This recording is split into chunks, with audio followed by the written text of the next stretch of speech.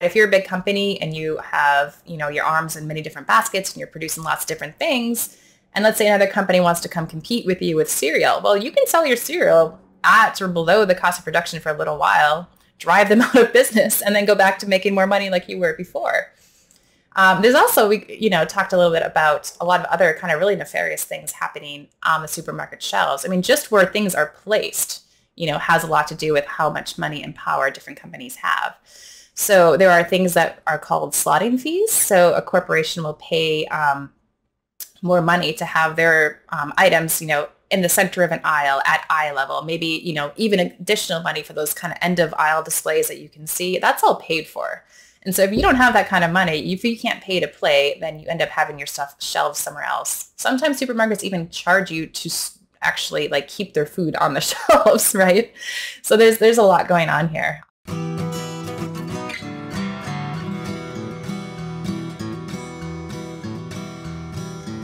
Welcome to the Real Organic Podcast.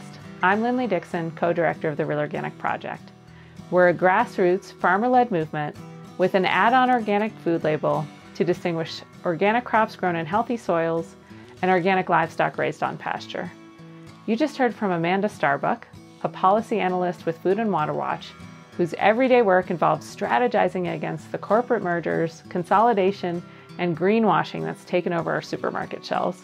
Every time I talk to her, I learn so much about how our food system really works, and this interview was no different.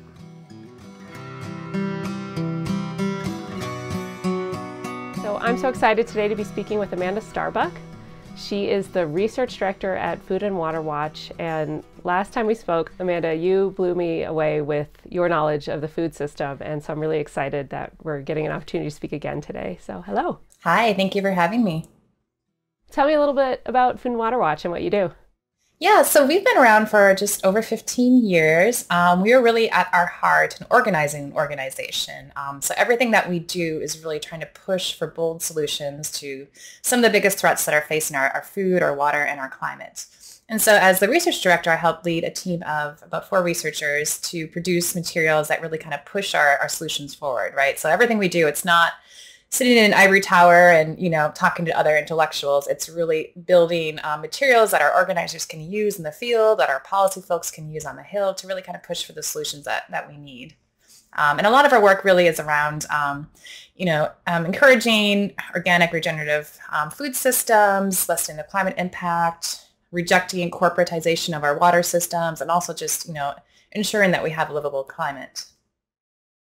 I remember first hearing about Food and Water Watch going to the National Organic Standards Board meetings and meeting, representatives there from your organization. So I know you do really good work that's focused on policy and change. And so many of us are friends and, in this movement because we got into this just because it's, obviously it's a passion for us to, there's lots of ways to make money out here, but we really believe strongly in all this stuff. Could you give us a little bit of background for you, how you ended up working in good food? Yeah, absolutely. So farming has always been, on the periphery of my life. I did not grow up on a farm, unfortunately. My mother did, and her goal in life was not to marry a farmer, and she succeeded in that twice. Her experience with farming was, monoculture, wheat farming, in the Great Plains of North Dakota. And, it was a really hard life for my grandparents. And I think she saw that and recognized it. You're really kind of at the mercies of the markets at the time. There wasn't a lot of growth and room for, being more creative on the farm at that time. And so, it just wasn't a lifestyle that really interested her. So she left it. But I was always interested. I always loved the outdoors. I was always interested in growing things and such. And so I went to college to become an English major, just kind of explored a lot of different things. And then after college, I was just really kind of struck with the idea of where does our food actually come from? Because I thought I knew, having grown up, surrounded by farming communities. But it wasn't until I started kind of reading and digging below the surface that I just realized that, look, I live in a place of some of the most agricultural productivity that we have in the country, in the world, in the breadbasket of the world. But pretty much everything I buy comes from a supermarket from God knows where. And so I realized that even though we're producing so much food, we're not eating the food that is really kind of growing next to us. And so I started to kind of, pick off the different layers of the onion and really got kind of deeper into the weeds of what's really going on.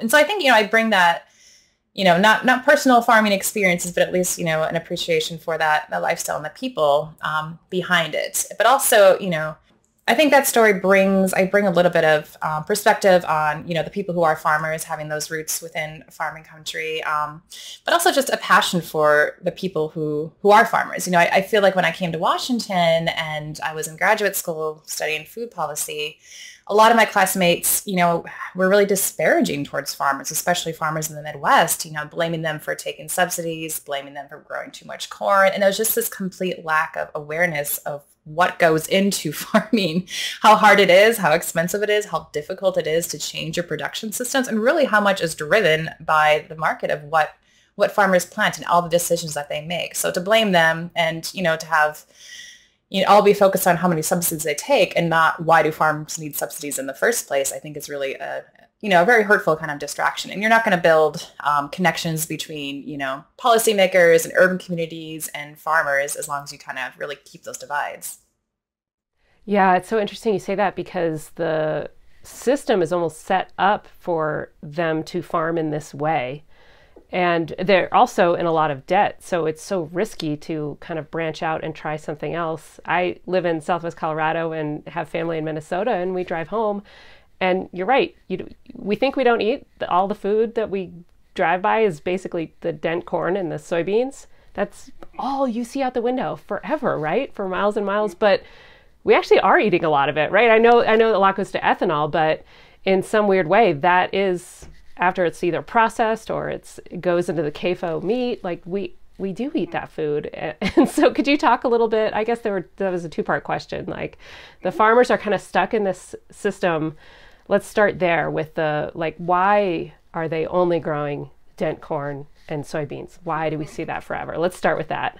Yeah, that's a very long and complex answer to that. But, farmers, we're overproducing in this country. I think that's something that a lot of people don't recognize. We think about hunger, and there's, nearly 800 million people or whatever that go hungry within our world. There's, scarce resources in certain parts of the world. And so we don't really think of hunger issues as being an excess issue. But really in this country, we grow too much. We grow too much corn, especially too much soy. And that's why you have these innovative uses for it, things like ethanol, things like now making plastic out of corn and stuff, just trying to find new markets for something that we just have a little bit too much of.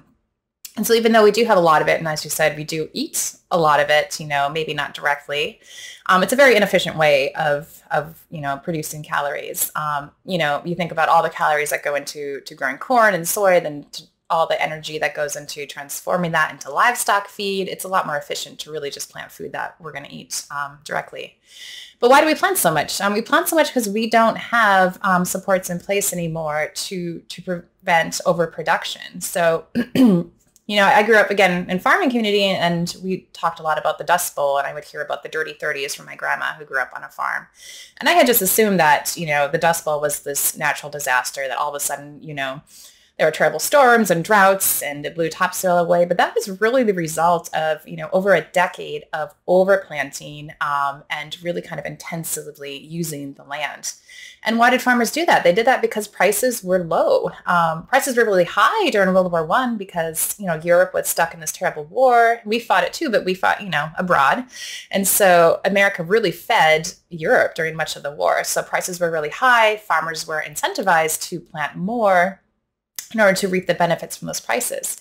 But then when Europe began to recover, that demand fell down. Now, farming is very different than other, sorts of production, right? So if you're manufacturing a widget out there and all of a sudden the demand slows, that could be hard on you, but you could, reduce your production. You can maybe flip a switch on your machinery and just kind of, produce less. That doesn't happen with farming. If you've planted, potatoes in the spring, you're harvesting potatoes in the fall.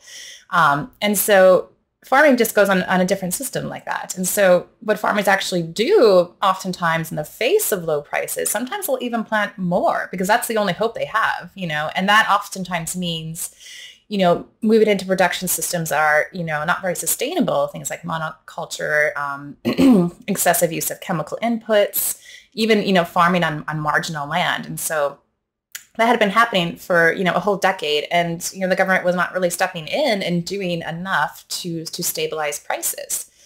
So what happened in the 30s, then we think about the New Deal, and we think about, the worker conservation corps and stuff. But that was also the very first farm bill came out of the New Deal. And the U.S. government implemented something called supply management. And I won't get into every single aspect of it because it's quite wonky. But essentially, the government, helped have price supports for farmers, and farmers could voluntarily participate in these programs, reduce the amount that they're growing, but still be guaranteed to be given a fair price. And this was done by a number of ways. Sometimes farmers were given incentives, paid basically to fallow land that, is maybe had been, sown too intensely for a few years, really kind of protect marginal land, highly erodible land. There were incentives for farmers to plant soil building crops, things like legumes that, really kind of fix nitrogen and such into the soil. And then there was just, quotas and, restrictions on how much to plant. And that really kind of helped farmers have the guarantee to know that, look, I can, step back a little bit. I can plant a little bit less. It's going to help the prices overall if everybody isn't on board. And I can guarantee that I have, a fair and living wage. Another part of that, too, was just in terms of grain reserves. So essentially what farmers would do is in years where, so the government would set a price floor, right? And this price floor was what we called parity. It was based off of covering the production costs of a farmer while also ensuring that they have livable wages and really wages on par with urban counterparts, right? Making sure that people in farm country are just not left behind. And so at the beginning of the season, a farmer would take out a loan based on that price floor. At the end of the season, they would sell their crops and take, basically pay that loan back to the government. But in years when the price of, the market fell below that price floor, rather than, paying more, they would basically just give their crop to the government. They would still have that payment. They still knew what they're going to be paid, but they would give up that crop. And the federal government had, loads of silos all across the country that was keeping this grain in reserve.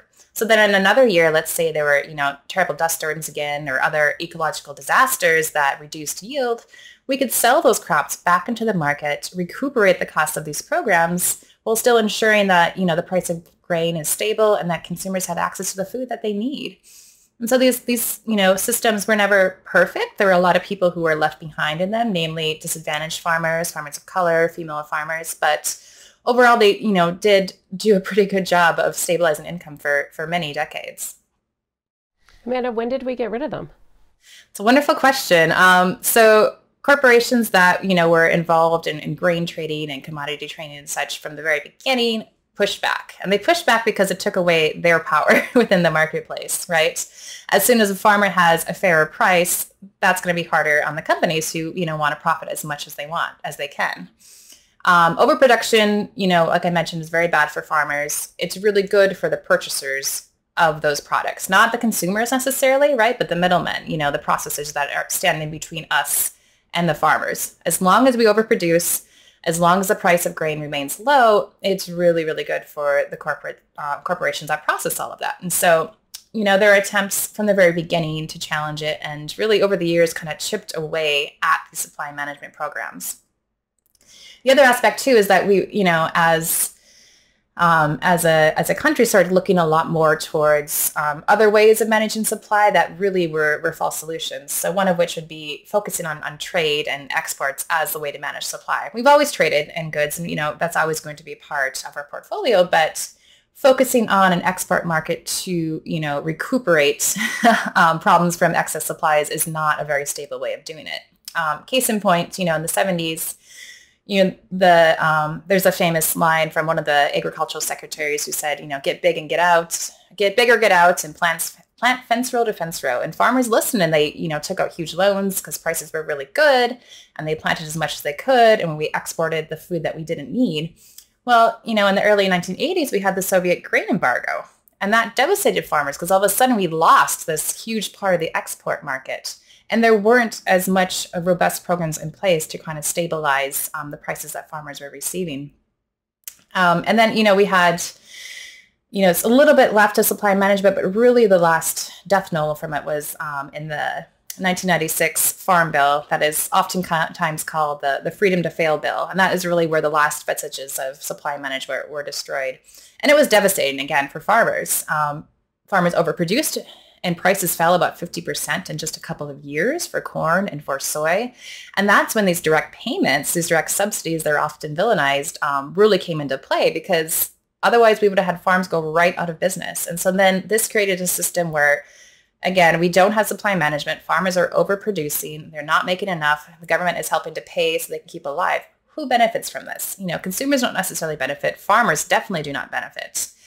Taxpayers, get upset that so much of their money goes to support this system. Once again, though, the purchasers of these grains are the ones who benefit. And this is when we really saw the rise of factory farming, right, which is another side of this coin, is when you have an excess supply of cheap grain, when purchasers can, buy the grain off the market below sometimes even the cost of production, then it becomes much more cost effective to transform that grain into different things, things like ethanol, as I mentioned, things like food additives, but also into livestock feed. And so suddenly it became cheaper for a farmer to purchase livestock feed off the market than to raise their own, which meant that farms could raise ever larger number of animals, within confinement. And so that's really where we saw the start of the rapid rise of factory farms in our country. Something you just said there is absolute insanity to me. And I think it's why the family farm, what it looks like, has changed so much. I picture this back in the 40s and 50s, this beautiful diversified farm where you raised grain for the dairy cows and there were some hogs for, the leftover milk waste or any, sort of the leftover grain harvest. It was this diversified place where a lot of the inputs were from, the leftovers of the other system, and it was very self-sustainable. And so the fact that it costs you more to produce grain for your own animals, like if you're a dairy farmer, than it does for you to just buy grain off the farm seems so absurd to me. And you're telling me it's because of these subsidies that are relatively new, like since the 90s. Yeah. And that system has changed. We don't have the direct payments anymore. Those went away in 2014. But we do have crop insurance, which, is an important safety net for farms. But crop insurance not only protects against, bad weather events, it also protects against price slumps, right? So farmers pay in, and federal tax dollars also subsidize this insurance policy for years when the prices are low. So rather than addressing the cause, which is overproduction, we're addressing the symptom, which is low prices, helping to keep farmers afloat, but perpetuating the system where, exactly like you said, it makes no sense. We have made grain so artificially cheap that it is cheaper to purchase off the market rather than to grow your own. And like you said, you lose, that's a really important part. And I think, organic agriculture, it's really at the heart of it, is how do you improve the soil and how do you have a system that is self-sustaining? We don't have that anymore in most farm models because of this, I would say broken system, but really created by design by those who, right, profit from it. And all in the name of feed the world, right? You mentioned that. And so they were justifying the use of all of these poisons because we have to feed the world. They're going hungry. Yeah. If I had $1 for every time I heard a corporation say that they're trying to feed the world, then I would, be able to retire early. It's not their interest in feeding the world, right? Corporations that use that mantra oftentimes are pushing these production systems that, you already mentioned are very inefficient at feeding people, right? 99% of the corn that we plant in the U.S. is not the sweet corn that we think about that we grill or, boil and eat. It's corn that goes into food additives. A good 40% of it goes into ethanol. It goes into livestock feed that then feed cattle, that then feed people. So if these agribusinesses were actually interested in feeding the world, they would promote production systems that actually can produce way more calories than we're producing now. And they also wouldn't advocate for, trade policies that really undermine the ability of farmers in the developing world to feed themselves, right? So we think about trade policies like NAFTA in the 90s and the way that it undermined farmers and, across the border in Mexico who were driven off their land because they could not compete with these artificially low corn prices in the U.S. That's not feeding the world. So what does an eater do who's trying to get themselves out of this system and support something else when they're shopping? What can they do? That's a really good question. Yeah, There's a little bit that we can do if you have the means, to purchase, organic produce or locally grown food. Oftentimes it does cost more because a lot of times it's outside of that subsidy system, right? And so that's why you'll see higher prices, sometimes at your farmer's market. If you have the means to do that and it's important to you, we definitely encourage that. But at Food and Water Watch, we like to say that this is a problem that you can't shop your way out of. And it's also a little unfair to put all the onus on, consumers to fix this system that we didn't build and we didn't necessarily ask for. So I think really the best way to do that is just to really kind of, vote for elected officials who, actually will stand up to corporate agribusinesses, look to see who's funding different campaigns. There's a lot of dark money, a lot of money out there being spent to try to keep this system in place. And it's, encouraging our existing officials to, to vote for policies that support the family farmer, that support access to nutrition benefits, that, support ecological farming, and not ones that really, maintain the status quo. And you talked a little bit about the power that certain players have over the policies. I'm curious, how consolidation has kind of happened throughout the food system. So I know you recently published some findings in collaboration with The Guardian on that supermarket consolidation. And I'm curious if you could talk about that study. Yeah, absolutely. So it's a study that it's actually going to be part of a series. We just released, or we're going to be releasing a second series in this, in January, looking at factory farms actually in Iowa. But this first one, started at where I think most of us interact with the food system the most, the supermarket, right? There are so many of us that, and I was one included, growing up, that's kind of the beginning and the end of our, interaction with the food system. And I think the corporations behind, manufacturing food for the grocery store and the supermarkets themselves do a really good job to make it seem like we have abundance, that we have choice, that we have variety. But what our study did is we looked at, how many players are there actually in this system? The top 4 grocery sellers, so this would include stores like Amazon and Costco as well, take in about 2 out of every 3 food dollars that we spend. So 2 out of every $3 that we spend at the grocery stores really goes to, 4 corporations. And they go by many names, right? So you can have, there's so many different subsidiaries of Kroger, for instance, that we might not realize that 2 different stores have different names and really they're owned by the same parent company. And then when you get inside the supermarket, it's a whole nother story. So we use data, market research data. So data that's really, usually purchased by other food companies that want to know who their competitors are, how much hummus are 20-year-olds eating these days, that sort of thing. And it basically collects scanner data. So every time somebody purchases something at the supermarket, that data is saved and that can be bought by companies to, understand market trends. And so we looked at some of this data to see, okay, well, how many, companies, for instance, are making our breakfast cereals, or how many companies are producing our bread or our milk or whatever. And we found that we looked at about 55 different categories. And we found that on average, the top 4 companies controlled about 60% of the market. And that's a problem. So when we talk about antitrust and we talk about corporate consolidation, anything above like 50 to 60% is problematic, right? That's not a competitive marketplace. But there were some categories, like we looked at dip sales, that were over 90% controlled by just one company. So there is rapid consolidation across the supermarket shelves. But this is something that we don't necessarily notice because, like I mentioned, you go in and there's, tons of different varieties of everything you buy. Bread is one example. If you go to the grocery store, maybe you're trying to choose between, Nature's Own or Dave's Killer Bread or other types of bread that maybe look like they're a healthier choice. Well, both of those are actually owned by the producers of Wonder Bread, a company called Flower Foods that most of us have not even heard of. When you go to buy, soy milk, the vast majority of soy milk is controlled just by one company, Dannon. And so it's really hard. I think this kind of goes back to your earlier question of what can consumers do. It's really hard for us to kind of purchase, to vote with our forks when we have an ever dwindling, variety of choices of companies to purchase from in the first place.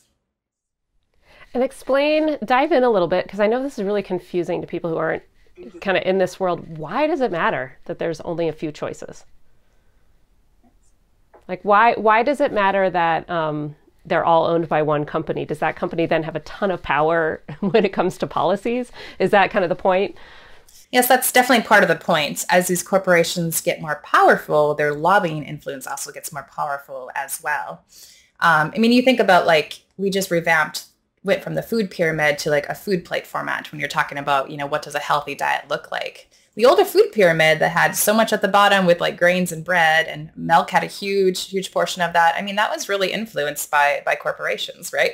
By the lobbyists that produce milk and grains and things. And so, it's easy even for corporations to influence the nutritional guidelines that the U.S. government has. And they only can happen if they have, a huge amount of power. There a few years ago, there are all these, studies on how healthy chocolate is and all the flavonoids and different things you can have with chocolate. Well, those are all just, funded by Nestle and other companies as well. So, and it can also have, it has an impact on making it really difficult for new players to enter the market, right? So when you have that much power over the supermarket, it's really hard for a smaller player to come in, right? Because you can, decide if you're a big company and you have, your arms in many different baskets and you're producing lots of different things. And let's say another company wants to come compete with you with cereal. Well, you can sell your cereal at or below the cost of production for a little while, drive them out of business, and then go back to making more money like you were before. There's also, we talked a little bit about a lot of other kind of really nefarious things happening on the supermarket shelves. I mean, just where things are placed, has a lot to do with how much money and power different companies have. So there are things that are called slotting fees. So a corporation will pay more money to have their items, in the center of an aisle at eye level, maybe, even additional money for those kind of end of aisle displays that you can see. That's all paid for. And so if you don't have that kind of money, if you can't pay to play, then you end up having your stuff shelved somewhere else. Sometimes supermarkets even charge you to actually like keep their food on the shelves, right? So there's a lot going on here. And there's also some really, it's not just about not having as many varieties of cereal or something. I mean, there have been some pretty nefarious things that have happened. The formula industry, for instance, I think it's about the top 3 companies, I want to say, control about 95% of the dry formula market. That's a huge issue because these companies have really kind of leveraged their power to push for promoting formula at home and especially abroad. There's nothing wrong with formula. Lots of mothers choose to feed their children formula. But, there are lots of science, too, about the importance of, promoting breastfeeding as much as you can. And so companies like Nestle have gone into developing countries and really kind of promoted formula as being better and more nutritious than breast milk. And there have been instances of this happening in areas where the drinking water is not reliable and not safe. And that becomes a real issue if you're mixing unsafe water with formula to feed your baby because, Nestle told you it was better and that's what makes you a good mom. So there are a lot of really negative things that can happen when these corporations have that much power and are able to really kind of leverage that for terrible reasons. And I really want to just kind of dive in on this specific topic because I think it relates so much to the Real Organic Project, why we've created a label and an add-on, because the local food movement, the local organic food movement, we're really affected by this. Even as small scale a farm as we have here, which is 2 acres, we've already exhausted our sales for farmers market and kind of direct market in our community. And there's lots of other farms here. And we do not feel like we can expand because we cannot get that shelf space. And that program, that SPIN program, I think I've heard about where it's this whole algorithm for what sells. And of course it's self-reinforcing. It's a positive feedback loop. If you've bought shelf space, then of course you're going to score really high on what's getting purchased too, and advertising dollars and everything you're just talking about. This is huge because it's affecting our good food movement because our farms can't expand and we are kept on the fringe, standing behind the farmers market stands, even though we've gotten really good at kind of specializing and regular year-round crops. We can't get that shelf space. So this is huge. Let's kind of talk a little bit about how this has affected organic, which was such a good food movement to start with. And what do we do about it? Do we completely start over with a new label? Do you feel like organic is somehow out of the system or is it part of it? And if so, what steps can we take to kind of save it? Yeah, I think there's a million ways we can go with that. I think I'll answer it in a couple parts. So in terms of do we just throw in the towel and start over? Like, I don't think so. It might be tempting to say that, but, until we address, the problem of monopoly power within our food system, we're going to be in the same, place that we're at now in 20 years, right? We have lots of companies that have just bought out smaller, startup organic firms and then just kind of, mold them into their business models. So the same company that might, sell you a Kind bar, for instance, is Mars, who also makes candy bars. So we have one side of the coin of producing and promoting something really healthy and then something that's not necessarily. And so if we don't address that and if we were to start a brand new label, we're going to be in the same position in 20 years from now. But the other part of that question too is, how do we give smaller organic local farms that kind of fighting chance? And you're absolutely right. Farmers markets are wonderful and they're very important, but I think they only amount for about 1% of all food sales in this country. And it can be really hard because they tend to be, I live in the Washington, D.C. area. We have like a farmers market a stone's throw away from everywhere, I feel like. And they're very pricey though. And so it's harder if you're of lower income to shop there. And then there are parts of the country that don't even have the capacity or the infrastructure to have that. And so what are those people supposed to eat? And so, it kind of goes back again, I think ties into the report we did really well, because it's not just a matter of competing between different food brands. It's also where can you take your food to? Where can you sell it? One solution is to really kind of pour more of our resources into developing local food hubs. By local food hubs, it's really kind of being that mediary between a small farm and, the person who ends up eating it. And it's not just grocery stores, right? I think we actually spend the majority of our food dollars nowadays away from home. It's a little different now in the middle of this ongoing pandemic, but, prior to the pandemic, a lot of food was eaten at restaurants, on lunch breaks, school cafeterias, food service institutions. How do you get small farmers markets into those areas as well? And so that's really kind of a challenge, but there have been some really good kind of creative solutions of how to get there. I can talk about one example that I looked into in a report we did earlier. So there's this organization called the Hmong American Farmers Association. They're in the Twin Cities of Minneapolis, and they do a few different things. They have some land that they own that they lease out to Americans of Hmong descent, and that gives them an opportunity to have their hand at farming. It's, acres are very small. It's like 5 to 10 acre plots, I believe.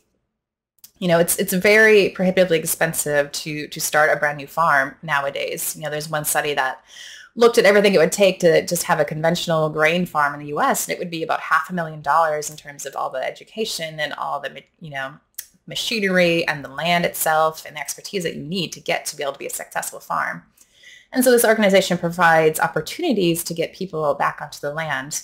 But what they also do is they don't just leave the farmers hanging. The farmers markets in the Twin City area are really already overly saturated, and already the Hmong communities, make up the majority of the sales, and, they're losing ability to market other places. And so what HAFA, the Hmong American Farming Association, does is actually purchases in bulk from these farmers. So farmers can sign up to have their food purchased, and this is a nonprofit. It's not, a greedy middleman that's trying to make money, but they'll purchase from small farms in bulk, and then they'll sell in bulk to, local institutions, schools and restaurants and hotels that can use that food. And that's really a way to give farmers an ability to sell to those, places where we purchase the vast majority of our food. There is examples like that in other parts of the country as well. And it's really, when it's community driven, when it's, nonprofits, when it's really about building, resources for local farmers and revitalizing local communities, it can be a really impactful way. I remember going to the Minneapolis Farmers Market and just being shocked at how low the prices were there. So I'm really glad to hear that because it seemed to me like it was under the cost of production just as a farmer and looking at what the prices were going for. So I'm really glad to hear that. It seems like that was really needed. Oh, absolutely. So I can share another example that we did. We spoke to a grocery cooperative in Oakland. And this was a cooperative that came up in an area that hadn't had a supermarket in 50 years. Any kind of grocery store. And this is another problem with consolidation, is that not only are supermarkets owned by, just a few companies right now, they're also much bigger than they used to be, and there's much fewer of them. So, and when you're a corporation, you're going to put a supermarket where you're going to make the most money. And that's probably not going to be a low income area. It's probably not going to be an area with, few white residents. And so there are lots of communities that have been left behind, in this rapid consolidation that we've had. But cooperatives are a very different model. They actually started with seed money from another cooperative in the Bay Area. And the goal, as the woman I spoke to, is cooperation, not competition. People who work at the cooperative can actually buy in shares in the company, and they can help kind of, basically if the cooperative does well, the employees do well as well. They also have, access to benefits and to ability to put retirement plans into place and things that we don't really think about when we think about, food work. But it's also really good because they intentionally, purchase local nutritious food for the community members. They provide cooking classes and other, recipe cards and, ways for people to get engaged and learn how to use fresh produce. Because a lot of us, there are things I see at the farmer's market that I don't know what it is or how to cook with it. And they also are very intentional about purchasing from local farmers, especially Black farmers who have really been left away, left out of the system that we have. And the woman I spoke to said that, she actually has to convince, the farmers she works with to take more money for their produce because they're like, oh, this is a great cause. We'll sell it to you at this price. And she's like, no, we're going to sell it to you at this price so that you can, maintain a steady living income. And so it provides, a guaranteed market for those small scale local farmers and a way to connect them with people who are eating in their own neighborhood. But, people who don't have access to, a farmer's market. Yeah. You're talking so much about consolidation as being so much a part of the system. It's interesting because usually when I'm talking to other people in the organic movement, it's about all of the rules that the National Organic Program is not enforcing. And that if we just fix that, everything would be fixed. Do you think that's true, or do we still have to address consolidation?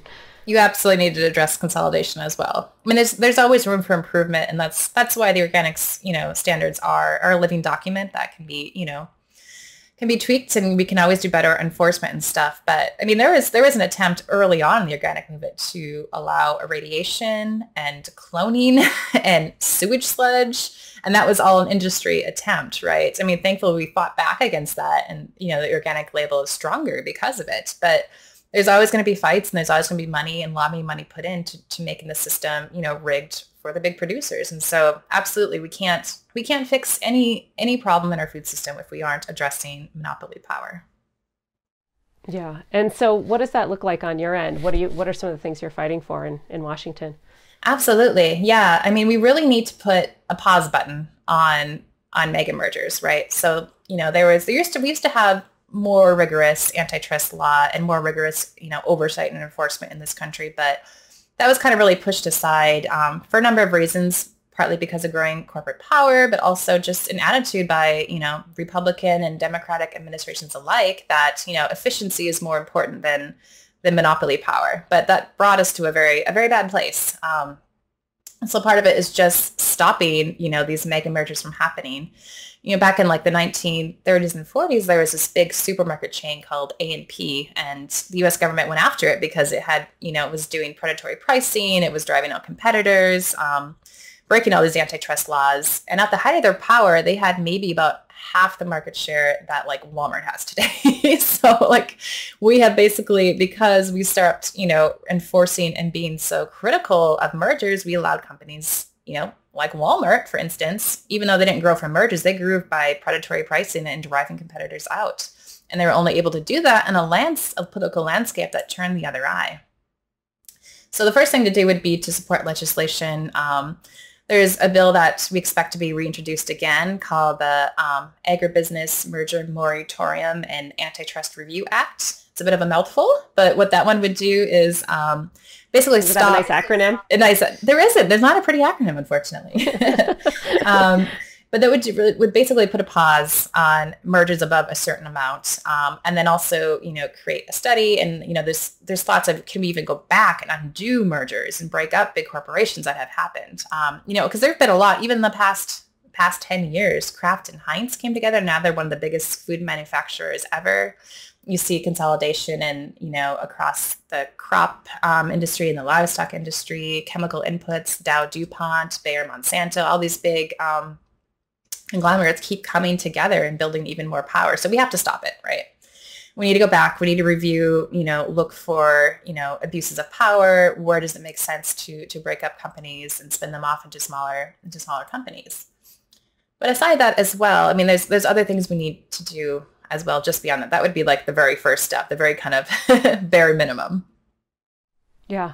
And it seems like this has been it hasn't mattered what party is in the office. No. Would you say that's true? I mean, Absolutely. we've had Democrats and Republicans in control, in power. And since you said some of these changes were only made in the 90s, what do we need to do? Oh, absolutely. Unfortunately, I mean, both sides have been pretty much equally guilty. I've been reading this book called Goliath, which is written by somebody who's a monopolist expert. And he really is laying the blame on both sides of the administration. I mean, you can put a lot of blame maybe into the Reagan administration, but the same principles were carried over through Clinton, through Obama even. And so we just have not had a national dialogue of why, monopoly power is bad. We've really embraced the idea that efficiency is more important than market power. But look to where it's brought us today. But I am hopeful. We're starting to have a little bit more of a conversation about it. I think, the atrocities that we've seen with like Facebook and other social media accounts, the spreading of false information, January 6th, all that kind of those probes, they're really kind of looking at, okay, what happens when our news media is super consolidated, when our social media is super consolidated, what kind of nefarious things can happen? And there have been some probes on the Hill against, Mark Zuckerberg and his company Facebook, or Meta, or whatever they call themselves now. So I'm hopeful that, it just takes a matter of like shifting the focus over to other industries as well, including agriculture. I mean, farmers have known this forever, right? And farming communities and advocates in the field have known this, have been sounding the alarm. It's just a matter of our, politicians waking up and listening to the people. Are you suggesting we should have other values besides price? Absolutely. What are some of those values that are important? Yeah, I mean, ecological sustainability is really important. Justice, fair prices for everybody who produces your food. It's not fair to expect farmers to live, spend more growing food than they make getting back in it. It's not fair to make them, live off of subsidies because that's the only way. It's not fair to, have people who bag your groceries or who work in the slaughterhouses or on assembly lines and manufacturing facilities to not have benefits, to get paid, below living wages. It's not fair. That's not, low prices in the end are really just mask other problems that are happening within the system. And so to have a really, I would say in my ideal utopian food system, it would be one that, really supports people along every step of the food production chain, does not leave the workers and the farmers behind as well. And it's actually not even cheaper if you consider things like climate change into the equation, right? And all of the pollution of the fertilizer runoff, the dead zones, So let's talk a little bit about, I know climate is a hot topic right now, about your thoughts on what we should be doing and what actually is happening. Because I know there's a lot of talk about in agriculture around carbon credits. And is this a good idea? That's a terrible idea. Yeah, I mean, I actually just wrote a whole issue brief on this. I would love to pick your brain on that a little bit more. Yeah, it's what we would refer to as greenwashing. So there's a number of issues with it, but to sum it up, it's carbon credits are just a way for a polluting corporation to say, look over here, I'm promoting these, I'm sequestering carbon into the soil. It's okay for me to keep polluting because a farmer over here is doing this good practice. And I suppose I should start out with a quick example of what we're talking about for people that aren't aware of it. So the whole idea of we like to call it pollution trading, right? But it's often called carbon trading. So you might like to put really nice words on. I know, right? Things, don't we? Yeah, make it all sound like nice. Natural gas. That's methane. Exactly. Everybody, right? Exactly. Yep. So pollution trading is what we like to call it. So the idea that maybe you have, when you're purchasing an airline ticket and you feel guilty already that you're flying somewhere, and then that little box comes up and is like, oh, click this, spend more money even, and we're going to offset, all of your entire trip by planting a forest, in Brazil or something. That's what we're talking about, offsets. So why would an airline industry do that? Do they actually care that much about, carbon sequestration, or are they just trying to make it look like they're taking, a step in the right direction while not changing their practices one bit, right? And it's basically just, creative accounting. You're able to continue to have business as usual, right? Because somebody else may or may not be sequestering carbon. But there are a lot of problems with this. So the type of carbon that, there's different carbon cycles, not to get too sciencey here though.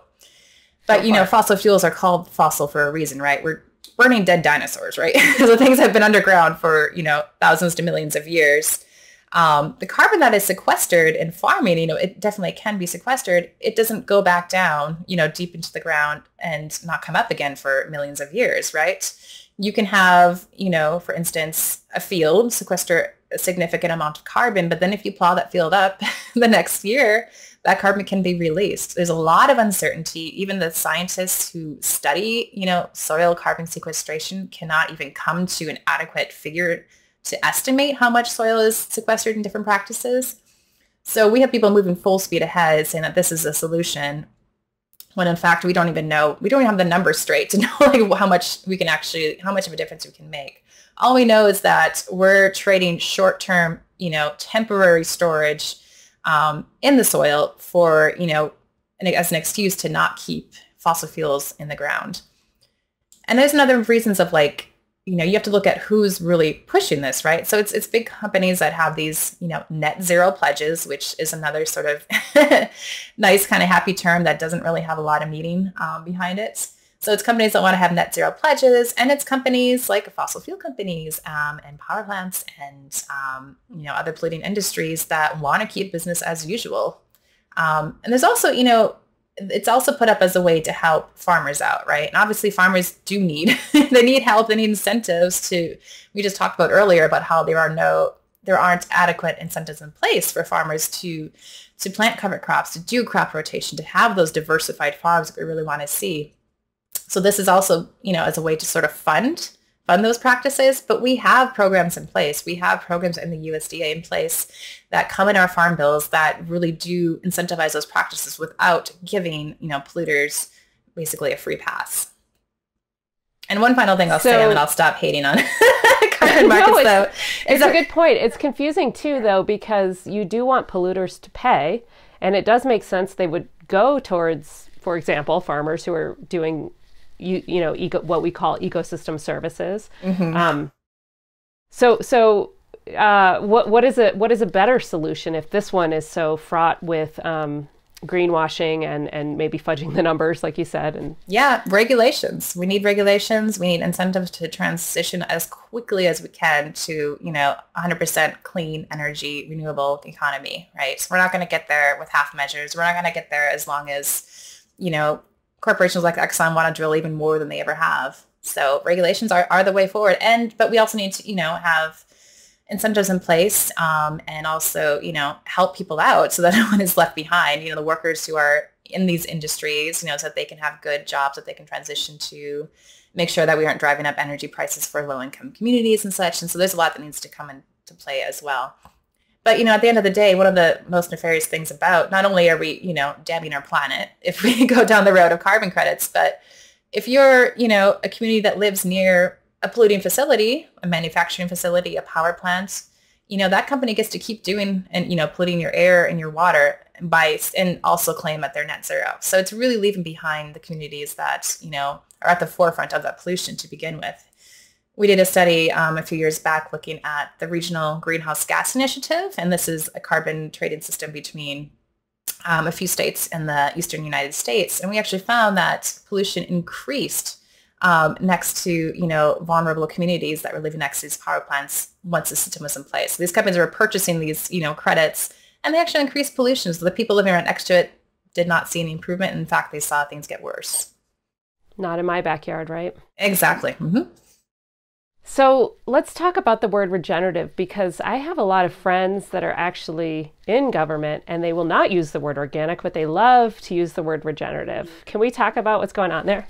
Yeah, that's a great question.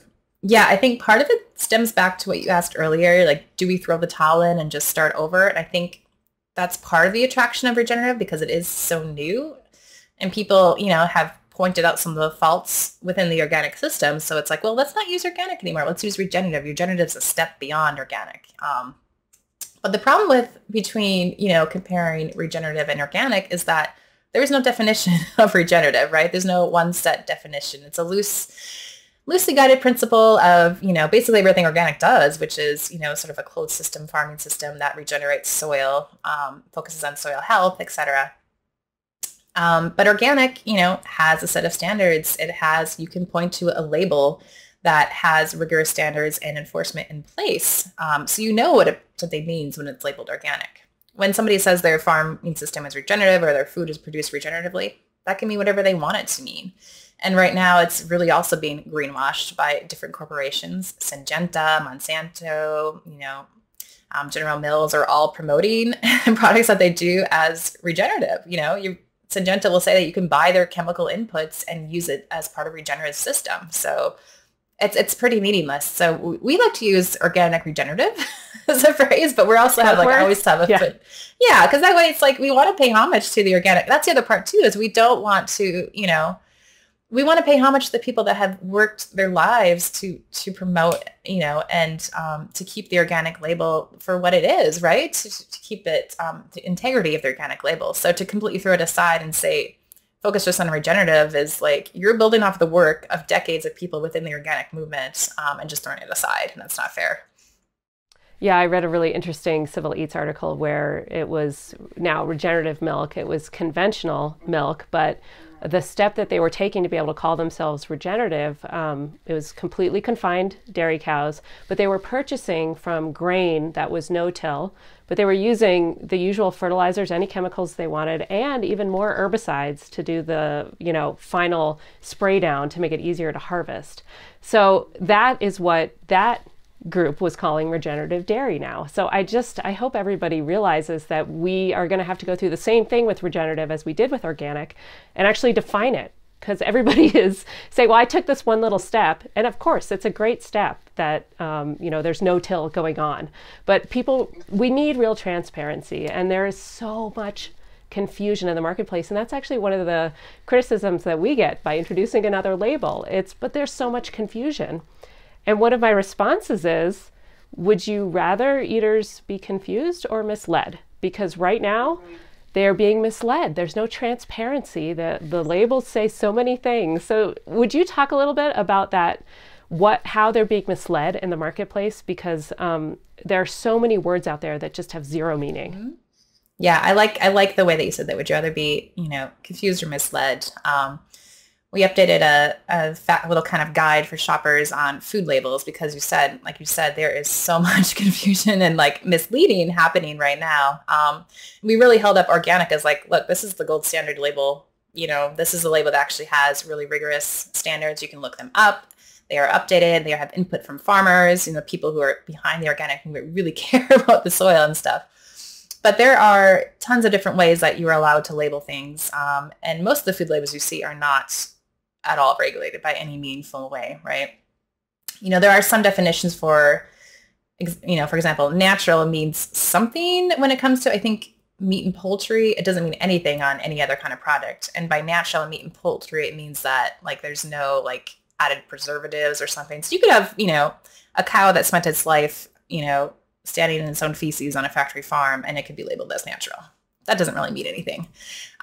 You can also label things as local and farm fresh and all sorts of different things that really, again, there's no standards in place. There's actually, companies are allowed to make a claim and then just self-certify, just basically send USDA some documentations. I'm like, well, this is why we said this is local, or this is why we said this is healthy. And USDA can check off without ever stepping foot on an operation to, ensure that that is in place. And, it's coming from, people are buying these, it's coming from a good place, right? People want to, understand that they want to support local farms. They want to, make sure they're purchasing things that are more healthy. But we're just, like you said, constantly being misled in the grocery store, so unless it's, has an organic seal on it, there isn't a lot behind it. There are some, third-party labels for, humane certified and stuff. And if people are interested in purchasing from those, I encourage you to go onto their websites and look at the standards. Do they have them listed? There was one, I can't remember the name of it, so I can't call them out, but there's one of those third-party labels that actually allowed you to raise your hens in confined operations and never see the light of day. And that was, considered humane. And that was not the case. So yeah, I encourage people who do. American Humane Certified is not as good as Certified Humane. Okay. Confusing. Yeah. And see, I couldn't even articulate that. I can't remember which one was which. So right. Yeah. Right. Mm-hmm. I mean, and it's always, for me, it's like, look behind the label. Who brought you this? And that tells so much. Absolutely. Yeah. I mean, that's one thing, going back to the supermarket report we did, is that, a lot of these meat companies, you don't buy, not everything you purchase that comes from, Cargill or from Tyson or Purdue is going to have their label on it, right? I mean, they have a whole bunch of different labels that, go by different names. So maybe you have an aversion to Tyson because you've heard all the horrors, and then you go buy something from the grocery store. It turns out it could be from them as well. And many of them do kind of mimic, healthier, local, organic kind of food without being that. I feel like we've really focused on the Midwest, but we get all of our vegetables and nuts and so much of our food from California.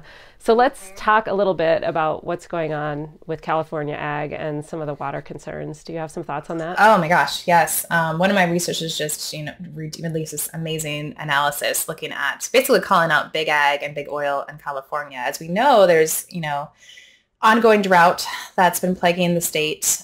Water resources are running dry, but there are some big producers that have really gone and really allocated much of the water rights that they have, right? So in California, basically in the West, there's this water rights system that sort of like a first come, first served basis. So if you've had water rights, that extend back to when the state was founded, you get water before somebody who maybe has rights that were founded later, right? And unfortunately, some of the biggest companies have really kind of, amassed a lot of power and a lot of these resources. But California, as you mentioned, does grow a ton of our produce. I think it's like the leading producer of, for instance, like nuts that we have. And it exports a lot out of the U.S. as well. But a lot of the crops they grow are very water thirsty. Pecans, almonds take a tremendous amount of water to grow. And it's really not a sustainable place or a system at all. But, consumers' interest in eating healthy, including, switching from cow's milk to almond milk are somewhat pushing, the growth of this almond industry in California. Another part that I think gets less attention is dairy. California has some of the largest mega dairies in the country. And so these aren't, pasture-based sort of systems. These are confined systems that really depend on, as I mentioned, earlier in our talk, livestock feed being purchased off-site. And so tons and tons of fields in California are dedicated to growing alfalfa, which is another very thirsty crop that goes into feeding cows. And actually, our researchers discovered that there are a ton of bushels of alfalfa being sold to other countries, or I think it was some farmland is owned by Saudi Arabia. And they grow alfalfa to export it back to their country because Saudi Arabia is, as we know, a desert. And they've stopped growing alfalfa because it's a terrible idea to grow it in the desert. So basically, we're exporting water resources in that sense to other countries, when we don't have enough to go around right now. So and I think they have some really horrible stories of just completely draining their own aquifers to grow alfalfa. And it just kind of happened really a lot quicker that, what's doomed to happen to us. They've kind of gone through it. Yeah, I mean, essentially our farm system doesn't discriminate on where you're growing something, right? So cotton is another very water thirsty crop. It's not even one that feeds people, right? Still is important. But, there are a lot of cotton farmers in Arizona, which makes absolutely no sense. And they're only able to stay afloat because of, again, this farm safety net system. So it incentivizes the growth of industries, cotton in places that really should not be growing it because of the climate around them. And so again, it kind of goes back to we need to reform our food system to really kind of align with the climate reality and, not raise cotton in the desert, not raise almonds in places where there are ongoing droughts, not raising cattle in confinement on confinement operations, and really helping existing farms, transition and giving them the tools and the resources to transition to more sustainable models. Yeah, it's astonishing to me that we don't have the foresight to, we're just over extracting from the aquifers to set up these huge CAFOs out here in the desert. Like you said, cotton that's, shipped other places. I have no problem with California feeding California, but I do think for resilience and sustainability into the future, when there are weather disruptions or water disruptions, for California or any other kind of disruptions, we're going to need local food systems to be able to feed ourselves. It's the reality too that we'd be told we've got to feed the world, but the reality is all over the world, these local food systems are the reality of how people get fed. Absolutely. Mm-hmm. So it sounds like cooperatives is a big thing that you've put forward as a solution. Is there anything else that, in your heart of hearts, you're really fighting for right now in the Farm Bill or just personally to try to fix this really broken system? We have a lot of work, don't we? We do. Yeah. Yeah. I mean, I think another step of that is, banning factory farms. And so a piece of legislation that we like to look to is the Farm System Reform Act. And what really makes that one special is that it doesn't, it would end new and expanding factory farms, right? We're not telling people they need to shut their farms down tomorrow and go get a different job, right? That's not the reality. It would stop, new factory farms above a certain size from being permitted. And it would stop the expansion of existing factory farms. But it also would have, I think it was a $10 billion bailout fund that would help farmers basically transition to different systems. So if you are an operator of a factory farm, doing farm on your own land, you're not a corporate farm, you could tap into this money and use it to maybe switch to a pasture-based system, maybe grow specialty crops, fruits and vegetables, whatever is, appropriate for your area. And so it doesn't, it's sort of like a just transition bill that would also be needed to make this transition in a way that's more equitable.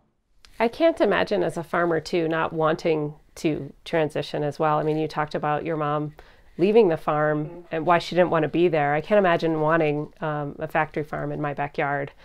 So I hope that we can figure out how to make it a wonderful place to be again, the farm, and something that I think work that people enjoy. We do see that in young people, right? They want to farm and they want to farm differently. Do you think it would have been different for your mom? Maybe have you ever talked about that? Is that farm still in your family? I haven't talked about, it's not in our family, unfortunately. My grandfather, when he retired, he sold the land.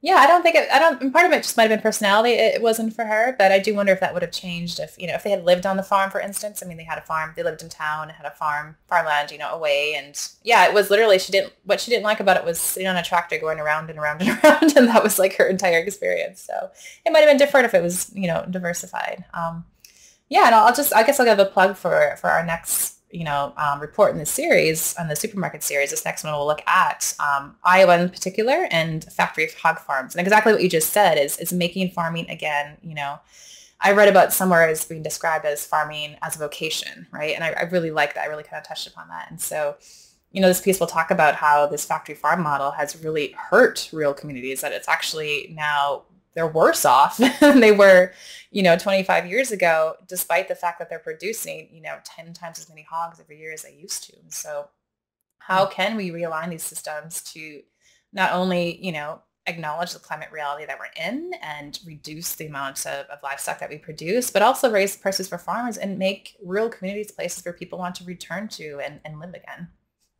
I was just speaking with a farmer who I partner with quite a bit. She's on our board and Real Organic certified as well. And she goes, "We're going to hell in a handbasket. We have so much work." And there's just such an urgency. Do you feel that? And do you feel like there's hope? There's definitely a lot of urgency. And, part of my job is unfortunately reading all the terrible news about, how we have very, very little time left. But you have to have hope. If I didn't have hope, I wouldn't be doing what I'm doing right now, right? And I have hope in, the passion of the people that I work with, people across the organizations, and hope in just the people power that we can build because, we have fought back against corporate power in the past and we can do it again. Thank you, Amanda. I learn so much every time I talk to you. Thank you for today. This is a pleasure. Thank you so much. Thank you for listening to the Real Organic Podcast. We hope that you will subscribe, tell your friends, and leave us a rating and review. A video version of this interview, as well as the full transcript with links related to our conversation, It's found at realorganicproject.org/episode 64. Please join us next time when our guest is Bernward Geyer, the former director of IFOAM, the International Federation of Organic Agriculture Movements. To support this podcast, our certified farmers, become a recurring donor at realorganicproject.org, and see you next time.